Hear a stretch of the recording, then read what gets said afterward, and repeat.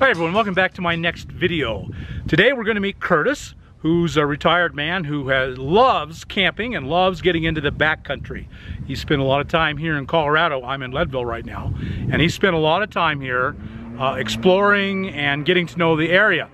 And we're going to see his gorgeous Dodge 4x4 pickup and the trailer he pulls that will let him go virtually anywhere he wants to go. Of course, there's limitations on a big pickup, but within those limitations, he can go anywhere he wants. And I just think he's got an amazing setup.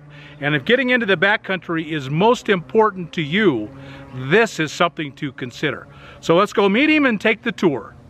So hi Curtis, you're just retired and becoming a full-time nomad, is that right? Yep, this is day 13. Day 13, but you've been a long-time camper. Oh yes. So, and that's why you have a four-wheel drive Dodge pickup, so you can go camping where you want. Yes, want to go get to where people aren't. And are you married? Yes, my wife's in Texas.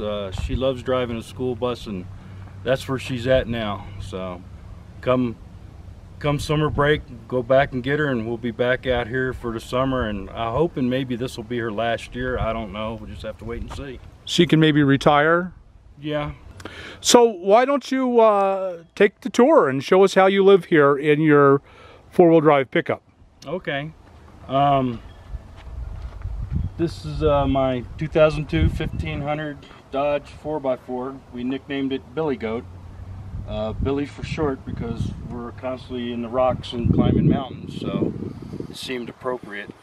Not much. Just a standard Dodge pickup. Yeah, automatic. Dual cab. The dual cab gives you an awful lot of room in there. Yes. I'm thinking about taking the rear seats out and putting them in storage for the time being, and building a different kind of setup for the groceries, because this is my grocery area. Mostly because we don't want any bears. Everything we try to keep locked up. The cooler's not really a cooler. We just use it to store the bread and stuff that other insects and that might get into. Being longtime campers here in Colorado, you're all too familiar with bears. Yeah, we had a close call last year. I don't want to repeat it. And I noticed you have solar. Yes, it's a 300-watt system we just put on. All we actually run is a refrigerator, a winter refrigerator, and charge our cell phones and a laptop occasionally. We've got about 100 to 150 amp hour worth of 2 batteries in the back. We use Billy mostly for our chuck wagon and utility truck. We've got our big refrigerator on a kind of a homemade slide. Works pretty good so far. Oh, that works great. Comes right out. Yeah. Get to it. Your winter 65 quart. Yes. It has been through a lot. I recommend it very much. It has been through a lot. Yeah, when you have a rig called Billy Goat, you probably have not been kind to it. No, it's been bounced around a little bit. Solar chargers there. Have lots of storage. I originally built this just for me to get up in the woods and camp by myself, but then the wife got into it, so it's now a full-time rig. Got these open up, storage all the way around, a big U shape. Batteries are up front. There's an air compressor with a 3-gallon tank up there for airing the tires back up after we get off, when we come back on road from the off-roading. And so this is your garage, essentially, storage. Yeah, pretty much. And yes, you're actually living out of your trailer. Yes, it's a 76 Ford long bed. It was a half-ton. We pulled the axle out of it and stuck a regular 3,500-pound axle underneath it with brakes, because I didn't want to be going up and down trails with a big heavy trailer behind me with no brakes. I put a tarp on it during the day when the sun's up high to keep the heat out of it. A white tarp? I've got a bigger one for when it rains, so we can make a porch on the one side and out the back It's 16 by 20. So you've got the long tongue, Yes. which gives you tons of storage, literally. Yeah, I had, that's another modification after we bought it. That and a trailer hitch. And propane tanks on the side here. Yeah, usually a propane here. It's over on the side for the water heater. That's everything that needs for the trailer, the wheel chocks,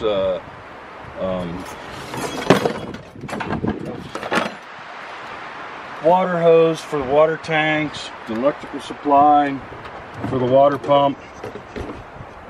Nice setup. And I would guess somewhat inexpensive. Although by buying a regular one and turning it into a boulder rig, that was probably some money. Yeah, I mean, the trailer had more problems with it after we got it home than I originally thought it had. You know, I knew it had some problems, but I was like, you know, retired auto mechanic for 30 years. Nothing's too bad, so you could have probably bought a cheap pop-up, used pop-up for what I've got in it. But you would have torn that to pieces right away. Oh yeah. It would never have endured where you've gone. No, they wouldn't have had the ground clearance. Big aggressive tires, because of course you go in the really rough back country. Big old 20s, yeah, and if you look there, you can see how much ground clearance there is with that axle under there. Man, yeah. And them big tires. It's just huge under there. Yeah. And so this is home. Yeah. This is home. This is I call it a boot. It's a tent. And so your tailgate is down. Yep. And your shell hood is up, which extends the bed a lot. Yes. What's tailgate? 2 feet? Yeah, probably. So yeah, it gives it it's a nice little sitting area right now for one person. For if it starts raining in the middle of the day when I don't have the big tarp up. It's got a big queen size bed, 8-inch foam mattress. So you and your wife sleep comfortably in here. Oh yeah. Not a lot of headroom. Well, no, not you can sit up. It's not bad, but and lots of storage underneath. Yeah. It's my clothes bins and a big iron table with a windbreaker. And Mr. Buddy here, because it's been pretty cool at night here. Here in Leadville, Colorado, at 10,000 feet. And you can see that's the tailgate back here. And then the tent flap goes way over and really opens it up. Tell us about that, where you got it from? Campmore was where I found this boot, as I call it. It's made by DAC Incorporated, Louisiana. A full-size camper top tent. 150 bucks. That's an incredible steal. Yeah. 150 bucks for this. Because, you know, including netting and everything you need to really give you a lot more room. 3 bungee cords takes it's about 5 minutes and it's on. And it keeps the water out. Okay, the 2 questions I have to ask where people get upset with me is, well, 3 questions, I guess. So you're retired, that's how you're supporting yourself. Yes. And your wife is working towards retirement, will soon. Yes. And how do you go potty? Right behind you in our utility potty shower tent. So you just use a standard old potty tent. Yep. And what do you use inside the potty tent? Dometic porta potty, 5 gallon. So just a portable potty, porta potty. Yep. You fill it up until it gets too full. You take it, you dump it. Yep. It seems to be the easiest way for us. We thought about doing a cargo trailer conversion, but still, you know, 7 foot wide, still 8.5 foot wide, you know, with the tires on the ground. So that wouldn't work. We're probably going to get one custom made next year or 2, so that it's narrower. Yeah, it's 7 foot wide is the truck. So they follow right behind the truck, and then we'll have it custom made to where the axles are underneath it. You know, the tires and all are underneath it, and it'll be up in the air, and And you get the height, more height than you have now. I'll be able to walk in. We'll have a nice indoor shower and in a bathroom. And so showers, that's another question I have to always ask. But you have your shower tent and you just go in there. Yep. Oh, but you do something especially nice for showers. What's that? We have hot water. Hot water. Hot water. It's over here on the other side. Our instant on hot water heater. Oh my. That's heaven on earth for a camper. Yes, it is. But now you're going full time, so this is camper for the rest of your life. Yep. So, made an extra long hose and put just a regular old sprayer on it for dishes. Dishwasher sprayer. And that way I can turn it on and off. You can turn it on, you do what you need to do, you let go, you're done. It works really well. And it's right here by the potty tent. Goes right inside. Yep, goes right up in this little slot here. And it's on demand, so you just you have your propane bottle is over here. Yep. Hose goes across, and the Eco-temp. Got a propane flame adjustment and then a water flow control.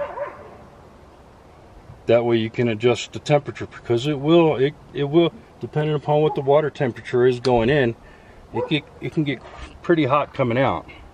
Now these have to have a pump, so you have to have a pump. I got a regular RV pump up underneath it. Right, you have tanks that you've mounted under the trailer. Yes. So I did a lot of measuring and a lot of searching for a water tank that would fit in a certain location. Couldn't find one that was what I wanted, so the only way I could get close to what I wanted was to put 2 tanks underneath it, and then build a box for it and run the plumbing down to it. The inlet's on the other side, the Eco-temp, and it goes down and to a splitter, and they both fill at the same time, and they come up, and the vents hook together, so there's no vapor locking or anything. You know, one tank won't fill, they'll both fill at the same time. That is really a sweet setup. You've been satisfied with your Eco-temp? Yes, we've had that for a year. It works really good inside. Out here, a breeze now and then will blow it out.